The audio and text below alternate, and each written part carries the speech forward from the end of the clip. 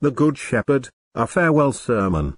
The last sermon which Whitefield preached in London, on Wednesday, August 30, 1769, before his final departure to America. John 10, 27-28, My sheep hear my voice, and I know them, and they follow me. And I give unto them eternal life, and they shall never perish, neither shall any pluck them out of my hand. It is a common, and I believe, generally speaking, my dear hearers, a true saying, that bad manners beget good laws. Whether this will hold good in every particular, in respect to the affairs of this world, I am persuaded the observation is very pertinent in respect to the things of another. I mean bad manners, bad treatment, bad words, have been overruled by the sovereign grace of God, to produce, and to be there cause of, the best sermons that were ever delivered from the mouth of the God-man, Christ Jesus. One would have imagined,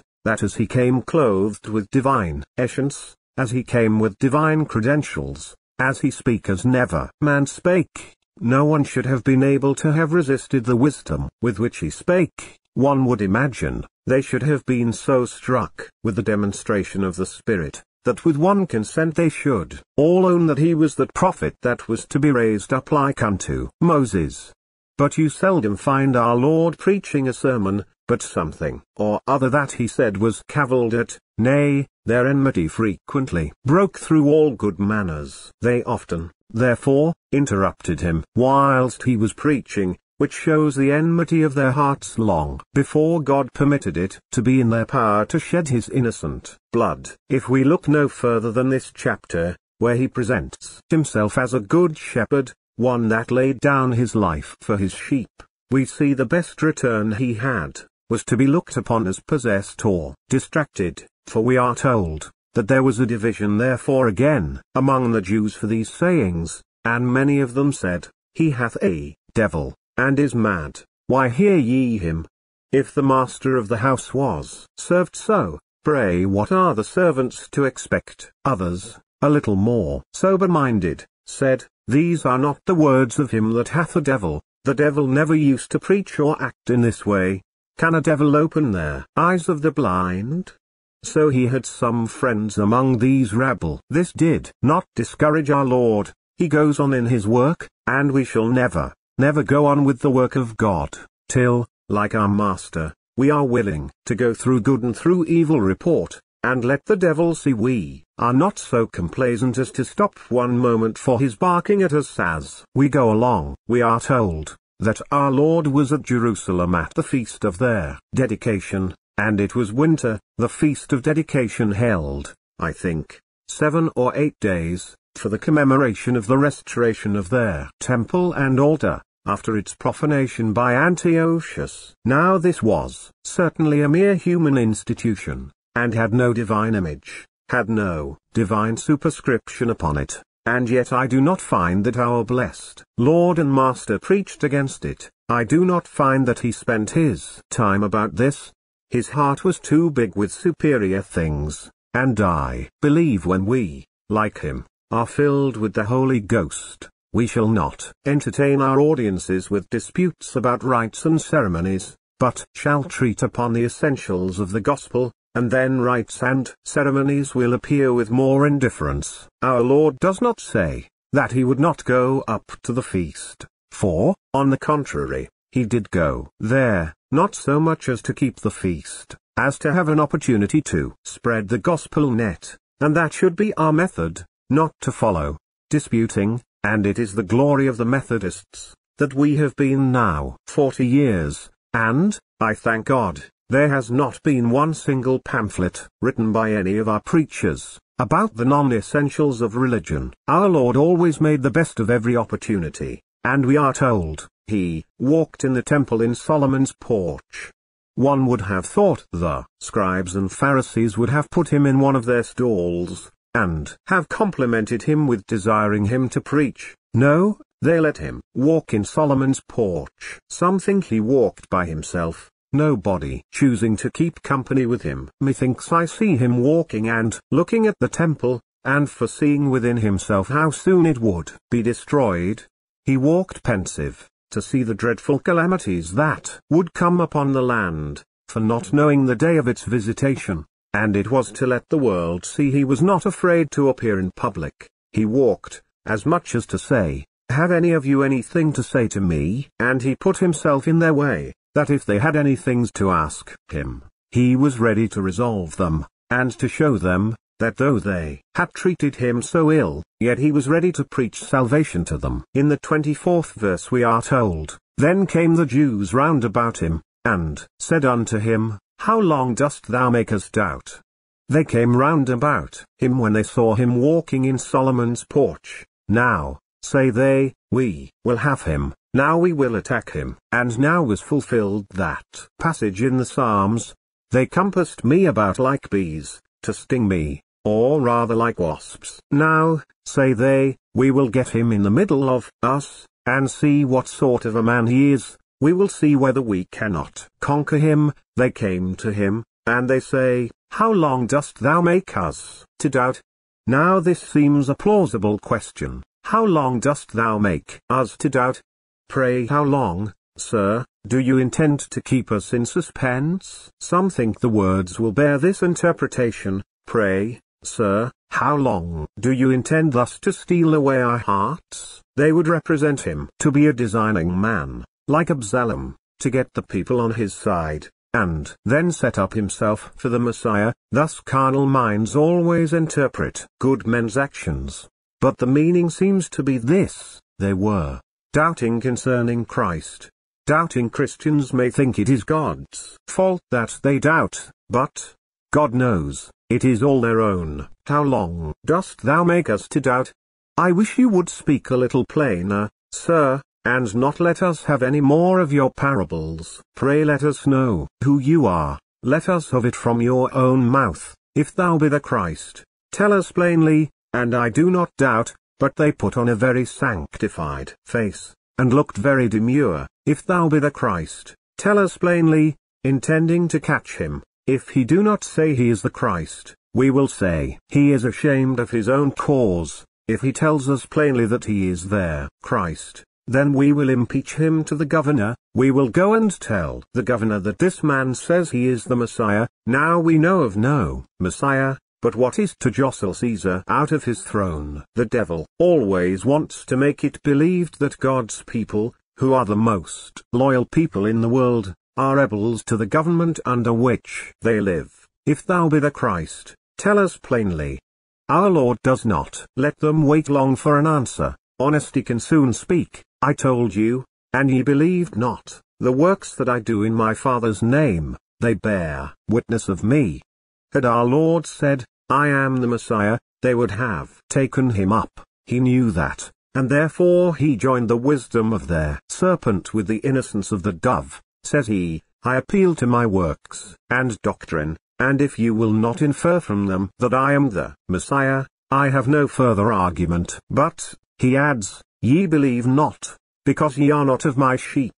He complains twice, for their unbelief was the greatest grief of heart to Christ. Then he goes on in the words of our text, my sheep hear my voice, and I know them, and they follow me, and I give unto them eternal life, and they shall never perish, neither shall any pluck them out of my hand. My sheep hear my voice. You think to puzzle me, you think to chagrin me with this kind of conduct, but you are mistaken. You do not believe on me, because you are not of my sheep. The great Mr. Stoddard of New England, and no place under heaven produces greater divines than New England, preached once from these words, but ye believe not, because ye are not of my sheep. A very strange text to preach upon, to convince a congregation. Yet God so blessed it, that 200 of 300 souls were awakened by that sermon. God grant such success to attend the labors of all his faithful ministers. My sheep hear my voice, and they follow me. It is very remarkable. There are but two sorts of people mentioned in Scripture. It does not say that the Baptists and Independents, nor the Methodists and Presbyterians. No, Jesus Christ divides the whole world into but two classes, sheep and goats. The Lord give us to see this morning to which of these classes we belong. But it is observable, believers are always compared to something that is good and profitable, and unbelievers are always described by something that is bad, and good for little or nothing. If you ask me why Christ's people are called sheep, as God shall enable me, I will give you a short, and I hope it will be to you an answer of peace. Sheep, you know, generally love to be together. We say a flock of sheep, we do not say a herd of sheep. Sheep are little creatures, and Christ's people may be called sheep, because they are little in their eyes of the world, and they are yet less in their own eyes. Oh, some people think, if the great men were on our side, if we had king, lords, and commons on our side, I mean if they were all true believers, oh if we had all the kings upon the earth on our side. Suppose you had, alas, alas. Do you think the church would go on the better? Why, if it were fashionable to be a Methodist at court, if it were fashionable to be a Methodist abroad, they would go with a Bible or a hymn book, instead of a novel. But religion never thrives under too much sunshine. Not many mighty, not many noble, are called, but God hath chosen the foolish things of the world to confound the wise, and God hath chosen the weak things of the world to confound the things which are mighty. Dr. Watts says, here and there I see a king, and here and there a great man, in heaven, but their number is but small. Sheep are looked upon to be the most harmless, quiet creatures that God hath made. O may God, of his infinite mercy, give us to know that we are his sheep, by our having this blessed temper infused into our hearts by the Holy Ghost. Learn of me, saith our blessed Lord. What to do? To work miracles? No, learn of me, for I am meek and lowly in heart. A very good man, now living, said once, if there be any particular temper I desire more than another, it is the grace of meekness, quietly to bear bad treatment, to forget and to forgive, and at the same time that I am sensible I am injured, not to be overcome of evil, but to have grace given me to overcome evil with good. To the honor of Moses, it is declared, that he was the meekest man upon earth. Meekness is necessary for people in power. A man that is passionate is dangerous. Every governor should have a warm temper, but a man of an unrelenting, unforgiving temper, is no more fit for government than Phaethon to drive the chariot of the sun. He only sets the world on fire. You all know, that sheep of all creatures in the world are the most apt to stray and be lost. Christ's people may justly, in that respect, be compared to sheep. Therefore, in the introduction to our morning service, we say, we have erred and strayed from thy ways like lost sheep. Turn out a horse, or a dog, and they will find their way home. But a sheep wanders about, he bleats here and there, as much as today, dear stranger, show me my way home again. Thus Christ's sheep are too apt to wander from the fold. Having their eye off the great shepherd, they go into this field and that field, over this hedge and that, and often return home with the loss of their wool. But at the same time sheep are the most useful creatures in the world. They manure land, and thereby prepare it for the seed. They clothe our bodies with wool, and there is not the least part of a sheep but is useful to man. O my brethren, God grant that you and I may, in this respect, answer the character of sheep. The world says, because we preach faith we deny good works. This is the usual objection against the doctrine of imputed righteousness, but it is a slander, an impudent slander. It was a maxim in the first Reformers' time, that though their Arminians preached up good works, you must go to the Calvinists for them. Christ's sheep study to be useful, and to clothe all they can. We should labor with our hands, that we may have to give to all those that need. Believers consider Christ's property in them. He says, my sheep, oh, blessed be God for that little, dear, great word my. We are his eternal election, the sheep which thou hast given me, says Christ. They were given by God the Father to Christ Jesus, in the covenant made between the Father and the Son from all eternity. They that are not led to see this, I wish them better heads, though, I believe, numbers that are against it have got better hearts. The Lord help us to bear with one another where there is an honest heart. He calls them my sheep, they are his by purchase. O sinner, sinner, you are come this morning to hear a poor creature take his last farewell, but I want you to forget the creature that is preaching. I want to lead you further than the tabernacle. Where do you want to lead us? Why, to Mount Calvary, that to see at what an expense of blood Christ purchased those whom he calls his own. He redeemed them with his own blood, so that they are not only his by eternal election, but also by actual redemption in time, and they were given to him by the Father, upon condition that he should redeem them by his heart's blood. It was a hard bargain. But Christ was willing to strike the bargain, that you and I might not be damned forever. They are his, because they are enabled in a day of God's power voluntarily to give themselves up unto him. Christ says of these sheep, especially, that they hear his voice, and that they follow him. Will you be so good as to mind that? Here is an allusion to a shepherd. Now, in some places in Scripture, the shepherd is represented as going after his sheep. 2 Sam 7, 8, p. 78, 71. That is our way in England, but in their eastern nations, the shepherds generally went before, they held up their crook, and they had a particular call that the sheep understood. Now, says Christ, my sheep hear my voice. This is my beloved Son, saith God, hear ye him.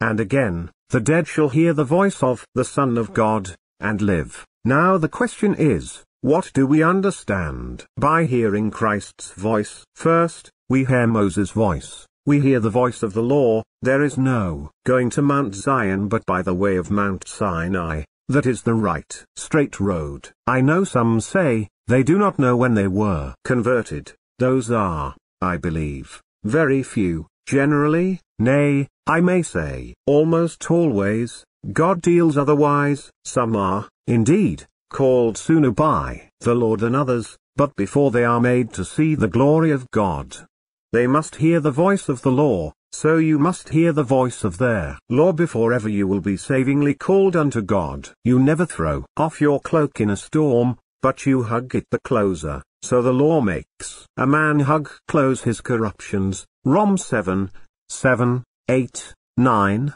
But when the gospel of the Son of God shines into your souls, then they throw off their corruptions which they have hugged so closely.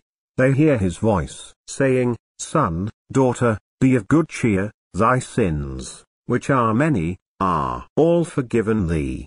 They hear his voice, that bespeaks the habitual temper of their minds. The wicked hear the voice of the devil, their lusts of the flesh, the lusts of the eye, and the pride of life, and Christ's sheep themselves attended to it before conversion. But when called afterwards by God, they hear the voice of a Redeemer's blood, speaking peace unto them.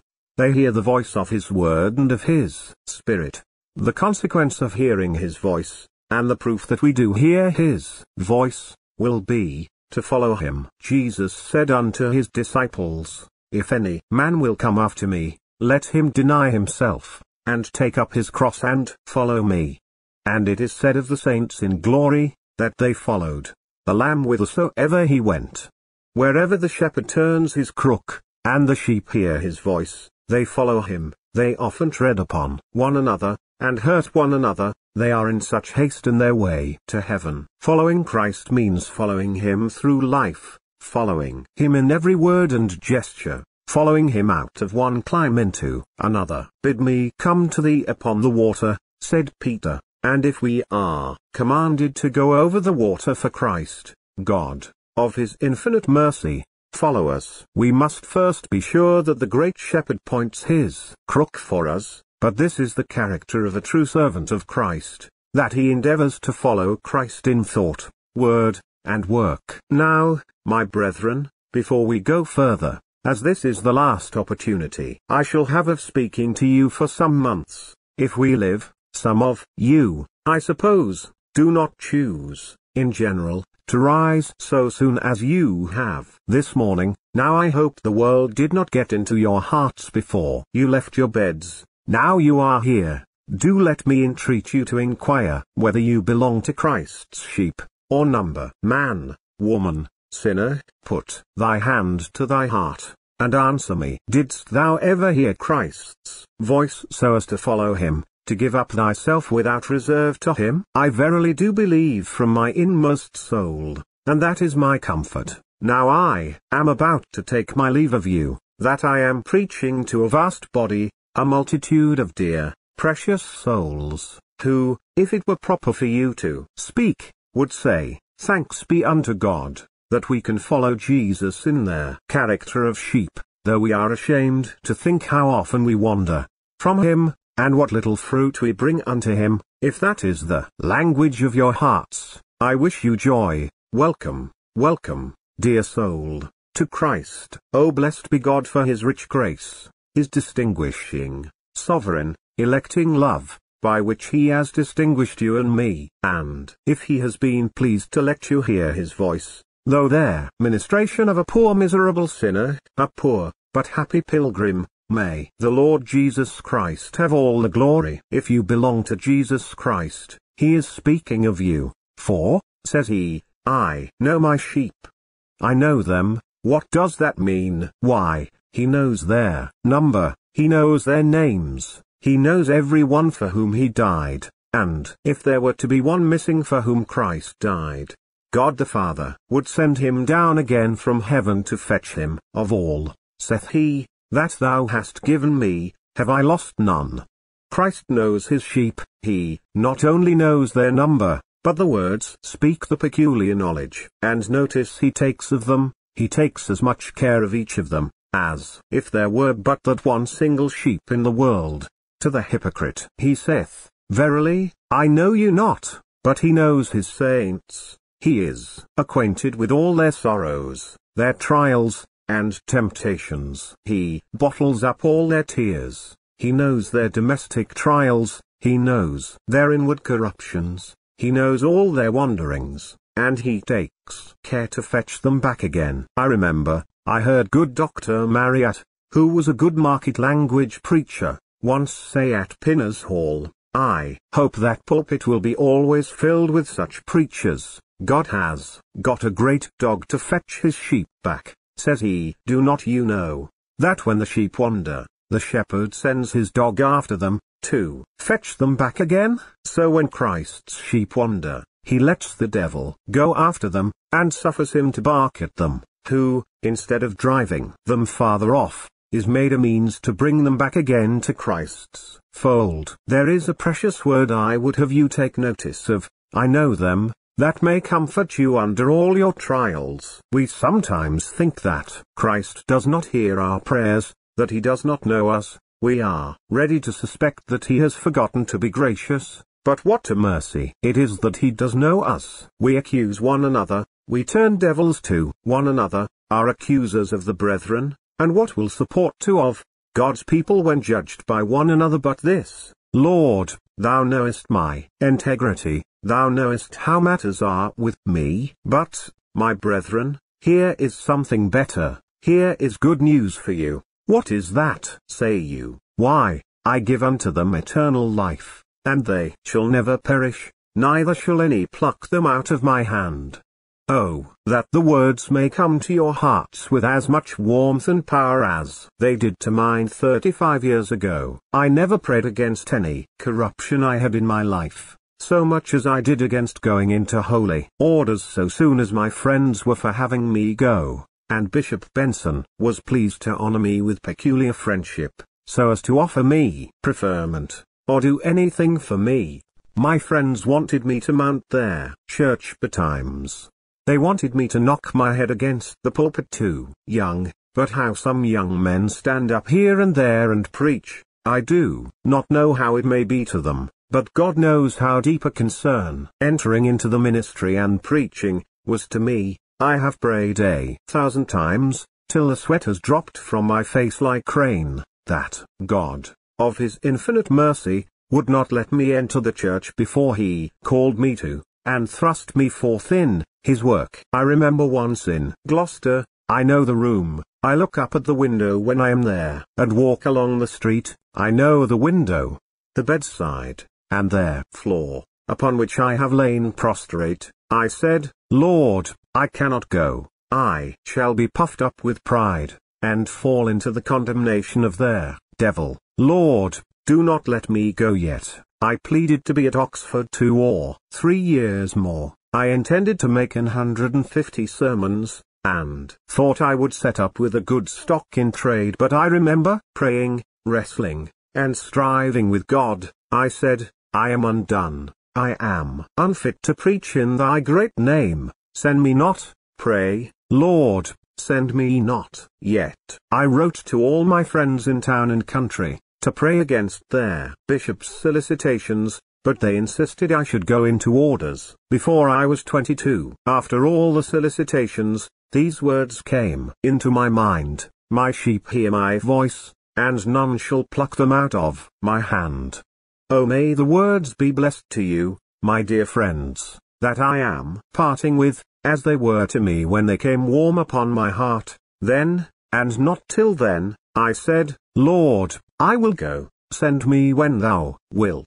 I remember when I was in a place called Dover Island, near Georgia.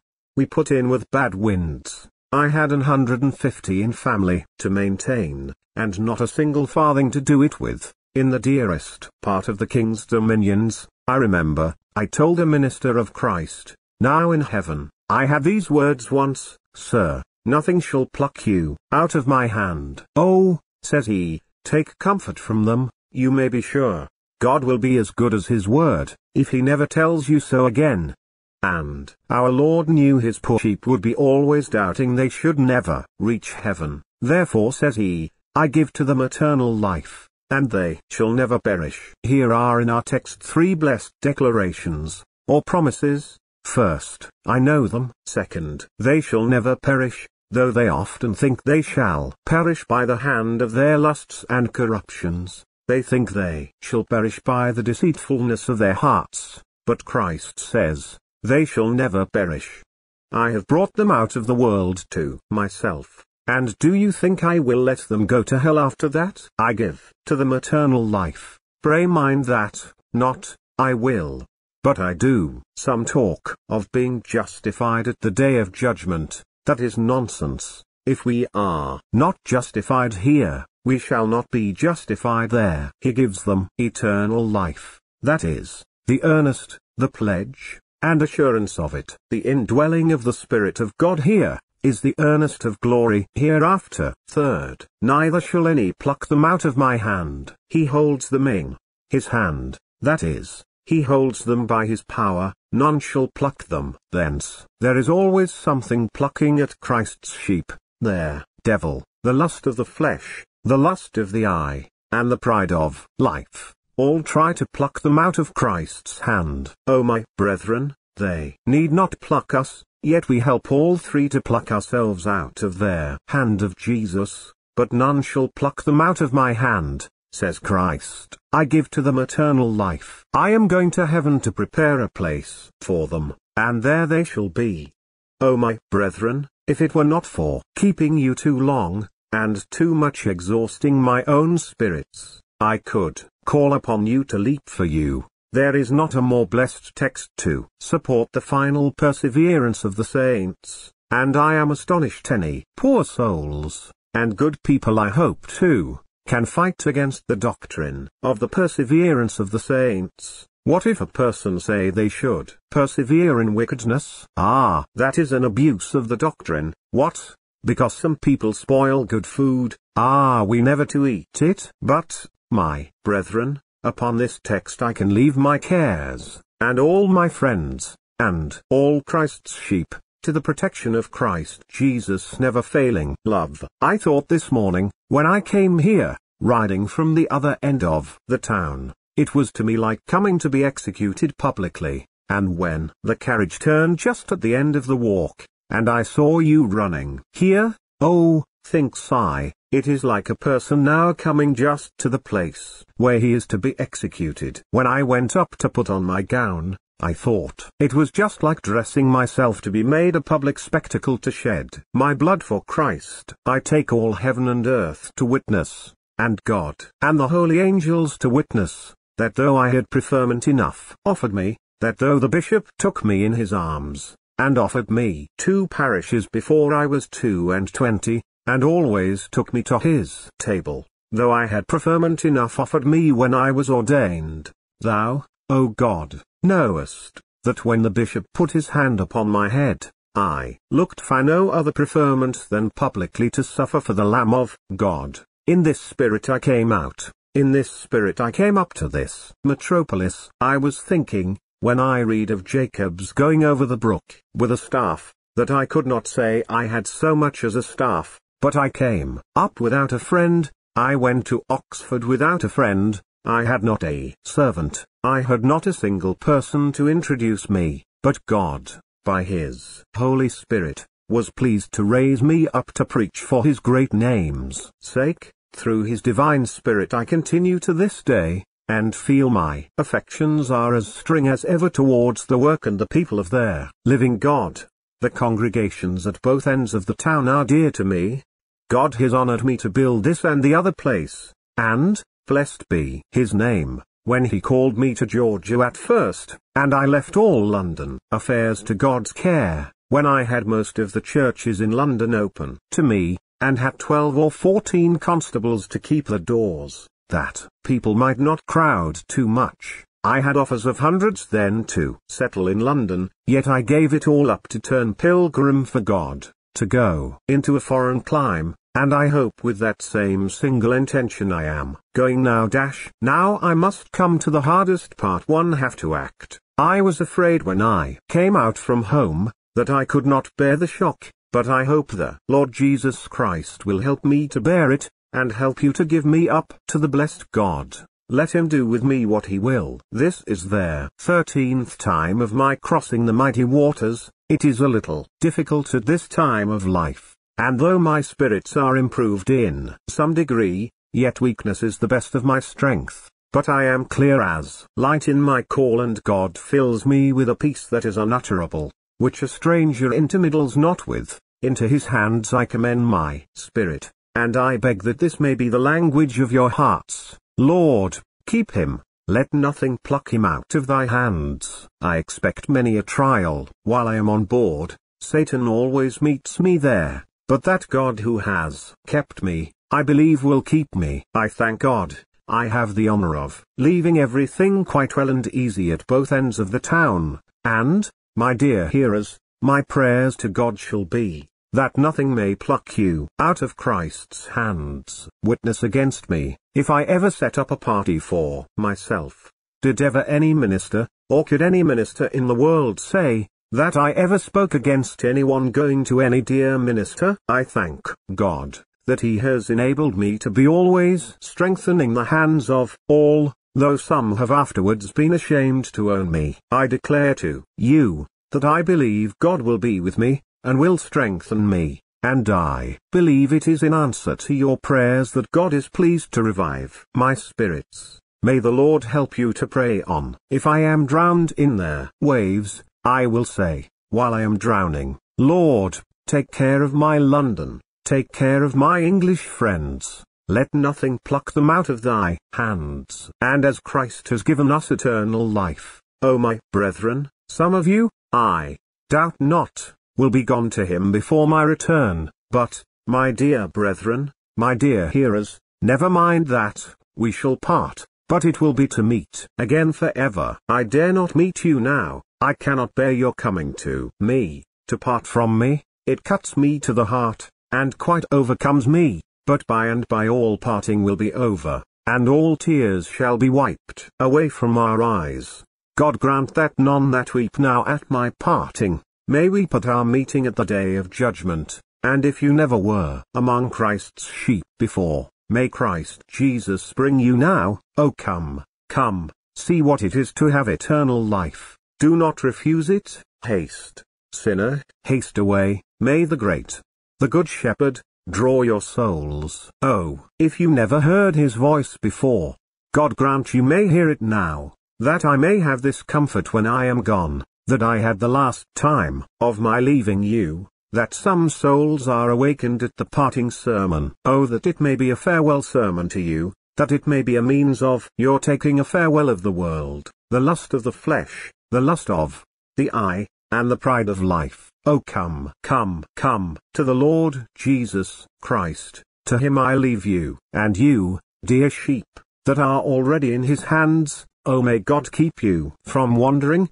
God keep you near Christ's feet. I do not care what shepherds keep you, so as you are kept near the great shepherd and bishop of souls. The Lord God keep you, lift up the light of his countenance upon you, and give you peace. Amen.